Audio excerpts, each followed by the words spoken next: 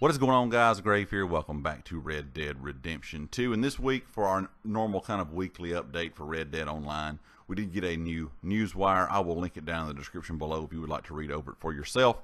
This week's kind of newswire is pretty much all about the new roles. It says new legendary roles will be coming to light each week starting today.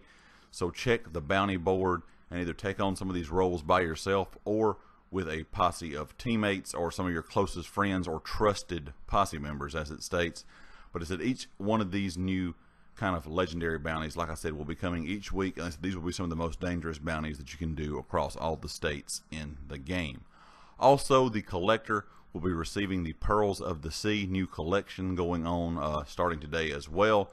And it states there will be a new collection arriving to the game each week also. So it does say, just remember, while completing your collection, you can pin any outstanding items from a collector's bag menu for quick access in the player menu. So it looks like each week we'll be getting new things for the collector and the bounty hunter to do.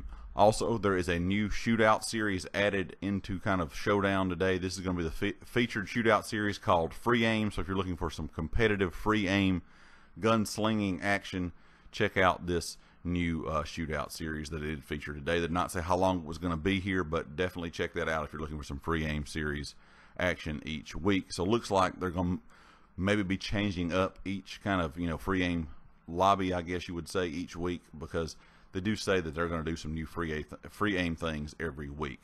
Also, there's a lot of new benefits, of course, with the Outlaw Pass and just the regular, kind of Club XP Pass. They said from now until September the 23rd, you will receive 3,000 Club XP to add to your progress with the Wheeler, Rawson & Co. Club ranks. Also, if you own the Outlaw Pass, you will gain an additional 2,000 Club XP. This is just for playing the game. It says all the Club XP will be delivered within 24 hours of playing Red Dead Online.